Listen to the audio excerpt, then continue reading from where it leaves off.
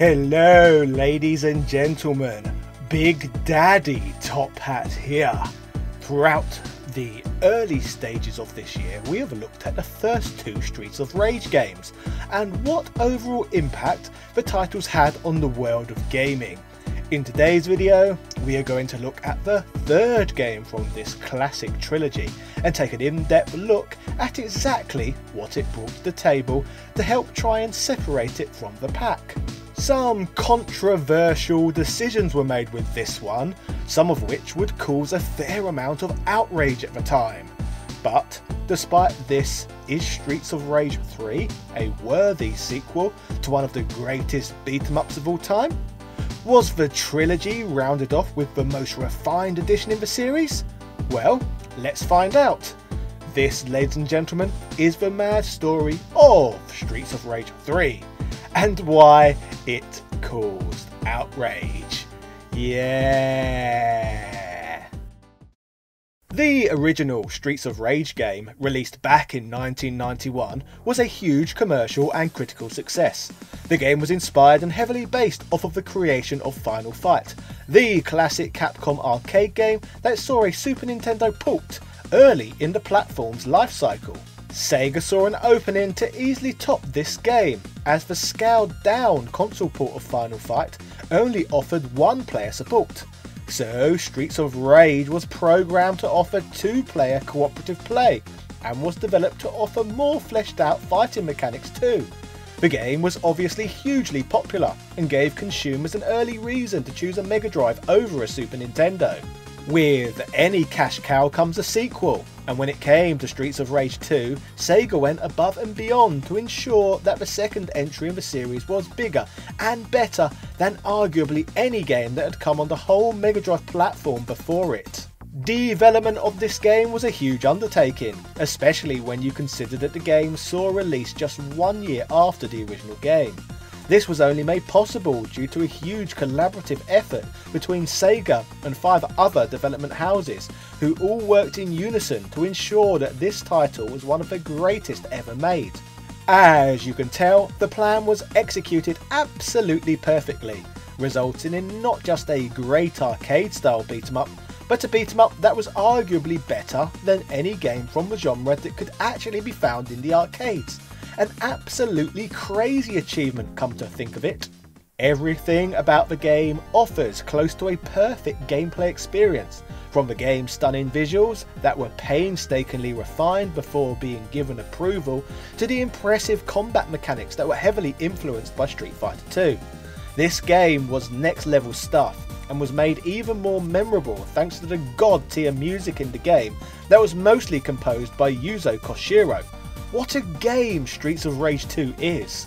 As expected, the second Streets of Rage game was yet another huge commercial success for Sega, so the creation of a third entry in the series would be a no-brainer for the corporate entity. The only problem you could argue that Sega had here is that how do you top a game that is already near perfect? So let's begin looking at Streets of Rage 3 and see exactly what Sega did to try and tackle this tall challenge. Streets of Rage 3, known as Bare Knuckle 3 in Japan, would once again be a title with an ambitiously short development cycle for such an important game. The game would release in Japan in March of 1994, just 15 months after the release of the second game in the series. Just like with the development of the first two games, a lot of heart and passion was put into the game. Sadly, so much so that not even all of the ideas could even be used, as demonstrated by this early pre-release screenshot, illustrating a section of the game where the players got to ride motorcycles. The game, whilst published by Sega, was once again developed in yet another collaborative effort, with Ancient once again, a development house with Yuzo Koshiro at the helm, who we shall speak about more later in the video. As mentioned earlier, there was a huge jump in quality between the first two Streets of Rage games, due to most areas of the second entry being more refined than that of the first. When it came to Streets of Rage 3, Sega and Ancient would set out to achieve a similar feat. In order to try and make this reality, Streets of Rage 3 would be programmed to include a more complex plot, character dialogue, even more multiple endings, longer stages, increased difficulty options, more in-depth scenarios, and even faster gameplay. So, let's talk about some of these elements and how they impacted on the game's overall quality. The plot of the game once again revolves around the series' antagonist, Mr. X, the leader of a dangerous crime syndicate. This time around, Mr. X has started a questionable research company known as RoboSci Corporation. As part of his evil scheme, he has brought Dr. Dharm on board, the world's best roboticist. Together, they look to replace every important official in the city with realistic-looking robots. This is hoped to be achieved by placing bombs around the city as a distraction for the police to deal with. This brings us to the game's character lineup. Axel Stone, Blaze Fielding and Eddie Skate Hunter all return to action. This is a result of being contacted by the game's new playable character, Dr. Zan, who discovers what Mr. X's research corporation was really for. So Dr. Zan, along with 3 of the older cast members, set out to save the city from villainy once again. In terms of the title's gameplay, like the 2 previous Streets of Rage games, the entry is yet another arcade-style side-scrolling beat-em-up, in which up to 2 players must fight their way through waves upon waves of enemies. The 3 returning playable characters handle similarly to the previous installment, but the new character, Dr. Zan, brings something a bit different to the table. Zan is a robot who automatically converts every weapon pickup into a ball of energy, which he can utilise against his foes. Speaking of the game's characters, another way this game differed from previous installments was that this game was the first in the series to feature additional playable unlockable characters, all of which we shall discuss shortly. But for now, let's check out this title's level design and narrative progression. After the game's Star Wars-esque opening text crawl and then choosing a playable fighter, character dialogue boxes show the characters having a conversation about whether Dr. Zan is telling the truth, whilst they are disposing of the city's first bomb. This then brings the player or players into the opening stage, which takes place in a warehouse. Instantly, players will notice that graphically the game looks very similar to Streets of Rage 2. It also features many of the exact same enemy sprites and appears to be running in the same engine. In some ways we could look at this as a lazy effort, but then again, why try and fix something when it is clearly not broken to begin with?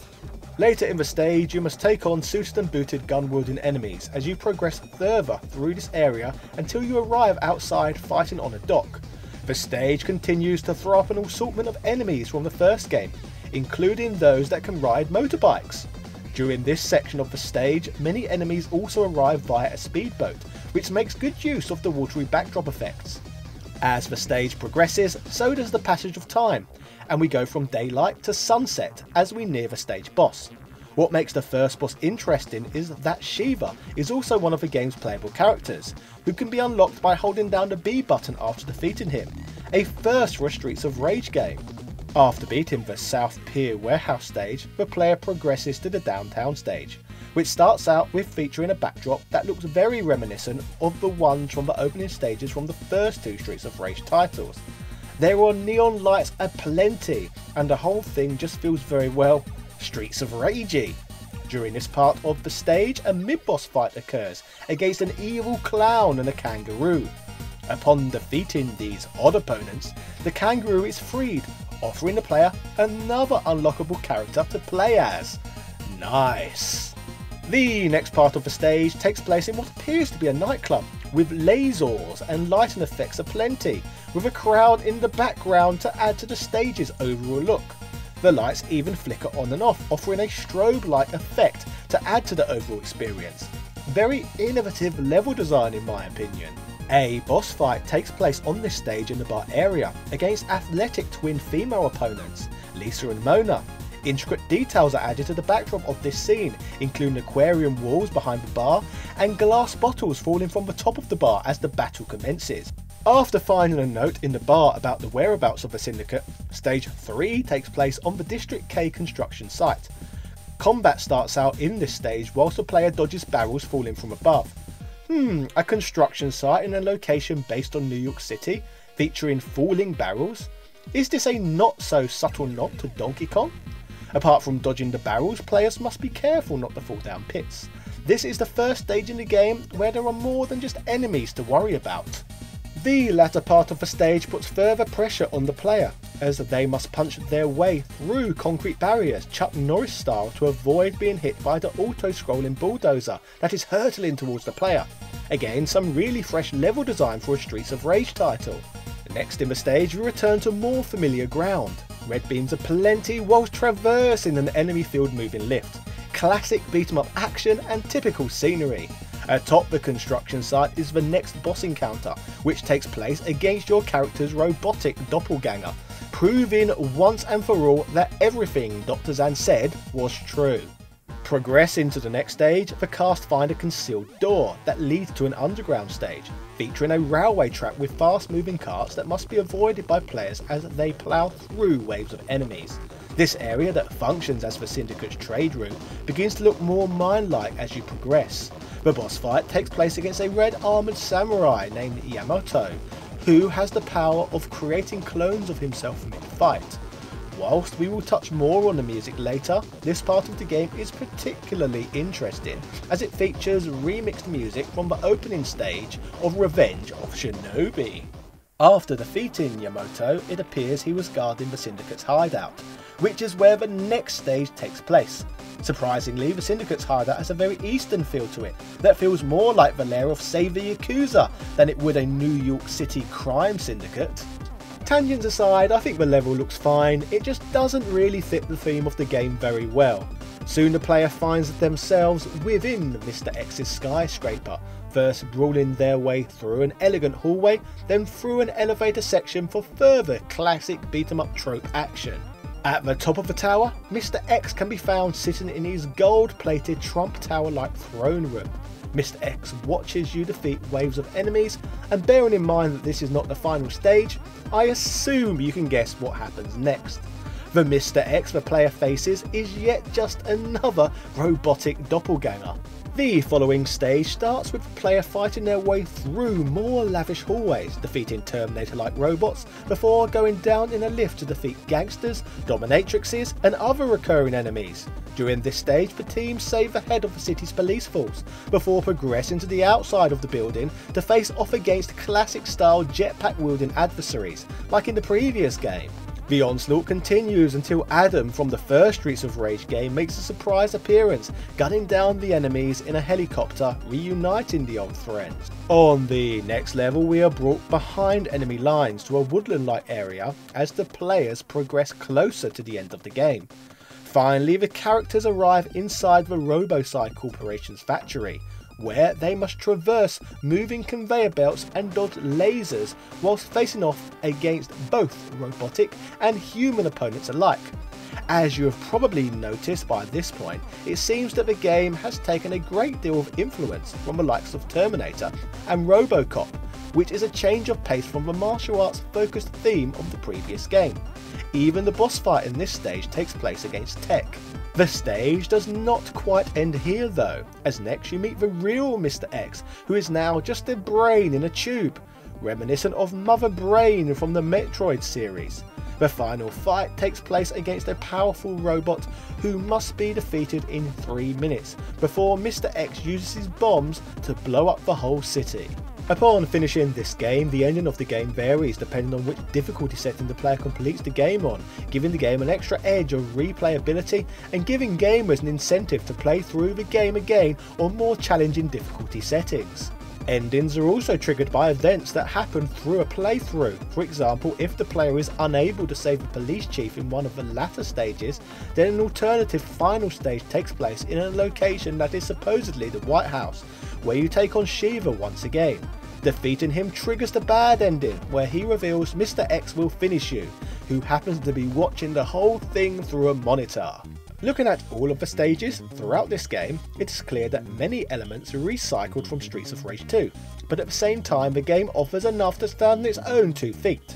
Speaking of the changes, it is also of note that although combat remains largely similar, there are still tweaks to it all here and there. For example, only Skate could run in the previous game, though now all of the characters have that ability. On top of this, enemy AI was also expanded, so more enemies can pick up weapons, block attacks, employ cooperative attacks, and even steal exposed food items to regain health. Also, blitz attacks, which were a staple of the previous game, can be upgraded through successive play, and a rechargeable meter allows players to perform a special attack without losing any health when full. The overall level design paired with the accompanied dialogue make the story in the game more important than ever before, thus giving the player even further incentive to fight to continue to see how the game's story progresses. Another element that needs talking about when making a Streets of Rage 3 video is of course the game's music. As mentioned earlier, the game features music from the very same composers as the previous game. The majority of consumers preferred the music found in Streets of Rage 2 over this new entry. However, the composers of the music in both games cite that the music for the title is very much in line with the game's overall theme. Motohiro Kawashima states, "With Bare Knuckle 3, we got rid of even more of the human element. We were really trying to crank up the meter with what we were making for that game. I think that's what Koshiro-san had in mind. He wanted us to give 3 a more decadent feel, I think."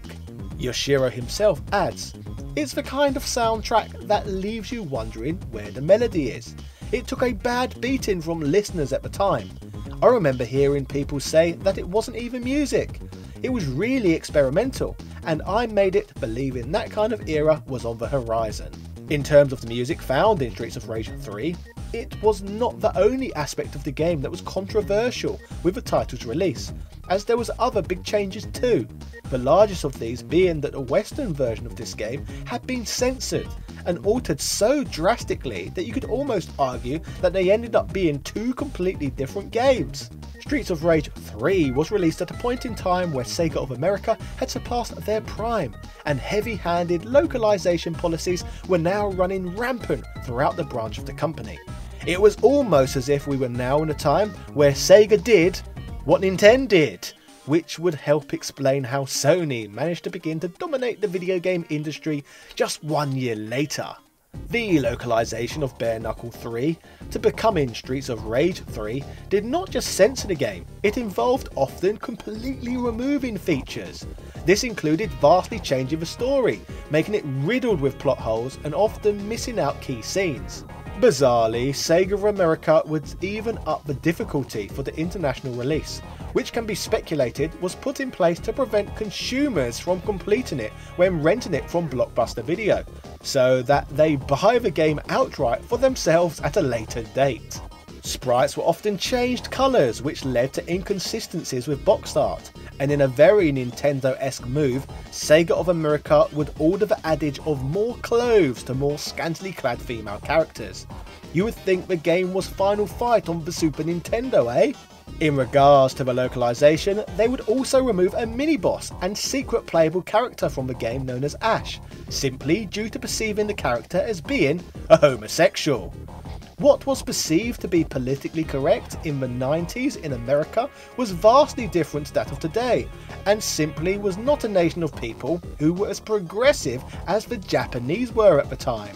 All of these aggressive changes to the title would result in some of the game's reviews even being hurt and becoming more critical as a result. Some review sources were urging gamers not to bother with the American version of the game and to instead just import the Japanese game so that players could get the real experience. Many reviewers also thought the game was too similar to Streets of Rage 2, with GamePro commenting that the game is little different from previous entries in the series. Not all reviews of the title though were negative, with EGM praising the game for its new moves and larger levels, though they did criticise that the soundtrack was well below Yuzo Koshiro's usual standard. As a result, they scored the title an average 7.25 out of 10. Across the board, many publications responded in a similar fashion. Fast forward into 2020, many years after these controversies took place, as a whole trilogy, the 3 games are viewed as simply one of the greatest series of all time. In internet land, the 3rd instalment doesn't seem to get the same level of praise as Streets of Rage 2, but neither do people have often many bad things to say about the game either. From my perspective, I personally think the jump in quality between the first game and the second game was an impressive one, and a leap that was so great that it could simply not be replicated with the third title. I guess a good comparison for this would be comparing the Streets of Rage games to the original Star Wars trilogy. If Streets of Rage 2 is The Empire Strikes Back, then the third entry is their Return of the Jedi. Streets of Rage 3 offered much of the same quality as the second installment, but Koshiro's bold, controversial choice in music arguably holds the game back from reaching the same level of acclaim. Atmosphere is everything, and the music in 2 helped bring the game to the next level. Yuzo's musical arrangements in Streets of Rage 2 was like adding the right seasoning to a medium rare steak. It brought out the best in the flavouring. Streets of Rage 3 was unable to pull off this same feat, but Koshiro still looks at the game's soundtrack as some of his personal best work ever, even if other people neither like it or understand it. Saying all of this, I can perfectly understand why many left comments on my previous videos proclaiming the third entry as their favourite game, as the title is very similar to Streets of Rage 2, except it offers a wider array of characters to play as and better constructed stories to follow. So, in spite of all of the localization, outrage and controversies, I think that Streets of Rage 3 is a fine ending to the Streets of Rage trilogy, which I guess adds further to the demand for Sega to publish a Streets of Rage 4, which I shall certainly be covering on here on release. To be fair, even though it hasn't arrived yet, it seems to have delivered its fair portion of Outrage itself already, so I look forward to delivering juicy content on that one later in the year. Overall though, today's video has been the mad story of Streets of Rage 3 and why it caused outrage. Censorship and cutting content from games is rarely cool, and consumers and journalists expected better from Sega at that time. At least we can easily emulate both versions of the game today, which is at least something. Let me know in the comment section what you thought of Streets of Rage 3 and whether you are looking forward to Streets of Rage 4.